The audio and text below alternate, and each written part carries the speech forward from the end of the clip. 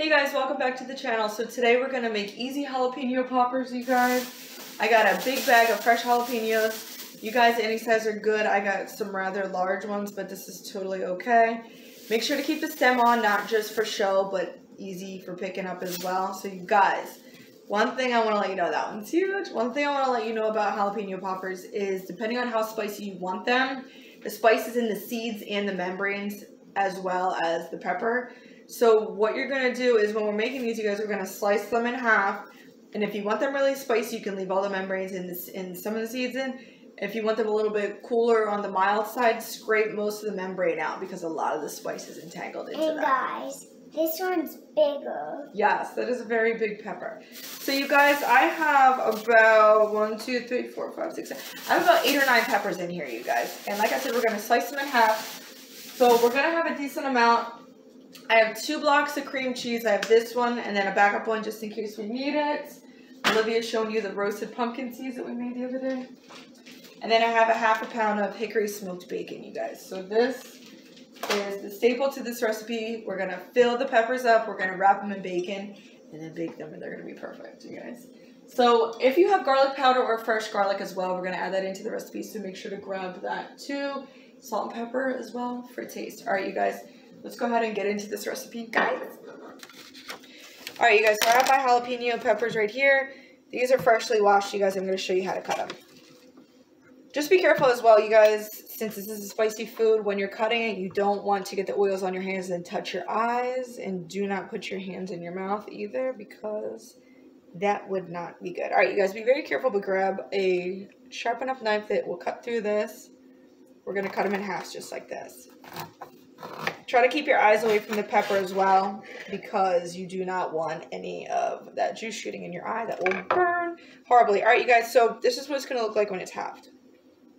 Okay, so this is, underneath this is all that membrane stuff I was talking about. It gives off that heat. So I'm going to show you what we're going to do. We're going to take a fork and we're going to scrape out all this and the seeds, you guys. Be very, very careful.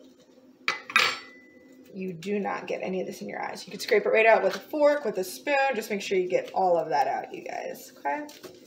You can already smell how spicy they are, you guys. These are going to be so good, though. And you know what?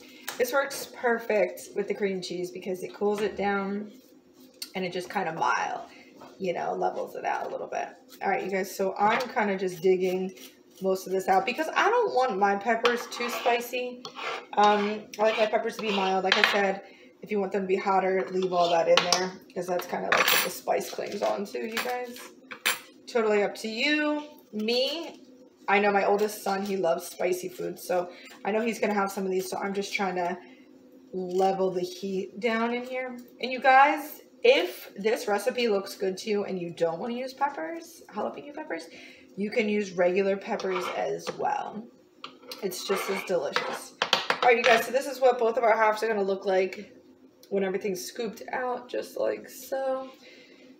All right, and then I'm going to go ahead and do that to the rest of my peppers, you guys, and then we'll come back and I'll show you what to put in them. All right, you guys, so I'm halfway there, but you guys, I had to stop and show you this. Look at how big this pepper is, you guys. Oh, my goodness. Normally, jalapeno poppers, they're like 1, 2, 3 bite-sized snacks, but you guys, this is the biggest one we had in the batch. This is going to be a huge one. Pretty awesome, you guys. So this is what we have so far for the insides that we took out, the membranes and the seeds, you guys. We're getting there. We have this large one and then 3 more small ones. So keep scooping out your peppers. All right, you guys. So here I got a separate bowl and I put my peppers aside while I'm waiting. I preheated my oven to 425, you guys, because we're going to have bacon. We're not cooking it on top of the stove. We're going to pop it right in. So we're just going to bake it. And then you're going to grab your cream cheese. So I have 2 blocks here, you guys. Right now I only have 1.5 blocks in here. I'm just going to play around and see if this is enough or not. I do have some larger peppers than I thought I would, so we might need a little bit more, but that's okay. And you guys, as you can see, my cream cheese is room temperature, so it's nice and easy to fold. We're going to go ahead and grab our salt. Remember, the salt and pepper is just to taste, not too much. A little bit of pepper. And then, like I said, you guys can use garlic powder if you want, or regular garlic like this, minced garlic, or even if you have fresh cloves, that would be perfect as well. We're going to do a tablespoon of that. And then mix everything together, you guys. Make sure it's fully mixed. This is going to be our mix to stuff our peppers with, you guys.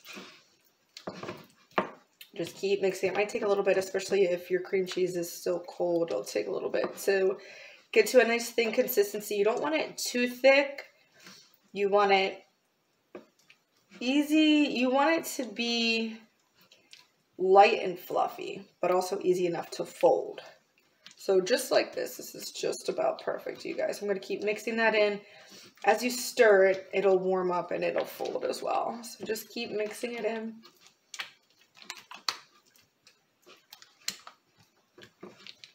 All right, you guys, and then I'm going to bring my tray of peppers over. And we're going to take a small spoon for these, you guys, just so that we can go ahead and fill the peppers. I'm just going to show you how we're going to do it. Let's start with one of the bigger ones first. All right, you guys, so here's my pepper. Go ahead and take some of your filling, just like that. Super easy, you guys, just like making a stuffed pepper, kind of. Grab your ingredients, stuff it just like that to the top. You don't want to overflow it because as it bakes, you guys, it'll get smaller and it'll squeeze together anyway. So just like that, that's perfect. And then you're going to go ahead and you're going to grab a piece of your bacon. You can use full strips if you want. I just cut these in half just so it was a little bit easier to use. And I think that the smaller strips are a little bit better to wrap your peppers with, you guys. So I've seen people do their poppers like this. They just lay the bacon right on top and bake it like that. You can do that as well if you want. Or you can start right at the end, put a piece like so, and then wrap it. Kind of stretch it like that, you guys. Or you can use more than one piece too if you want, you guys. Totally up to you, whatever you want to do. I am just going to fold them just like that, just so that it leaves an opening for the cream cheese to vent out. And we don't want to have too much bacon on this, you guys, because the whole purpose of this recipe is the pepper and the filling. So I'm just going to fold them and twist them just like that. Super easy. And then put that down, you guys, and go ahead and finish up your peppers, and I'll see you in a bit. Alright, you guys, so all of the peppers are stuffed and wrapped with bacon. I did have 2 extras, you guys, that I didn't have bacon for, which is totally okay. So I just put triple cheddar shredded cheese on top of them, you guys. I'm going to go ahead and pop these in the oven at 425 for about 15 to 20 minutes. These are small strips of bacon, so they won't take long, and it is thin sliced.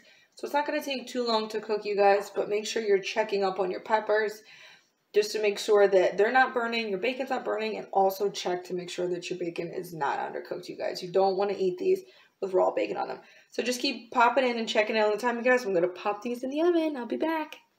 Alright, you guys, so I just pulled them out of the oven. They are perfectly cooked. You guys, I had them in at 425 for about, it was like 22 minutes.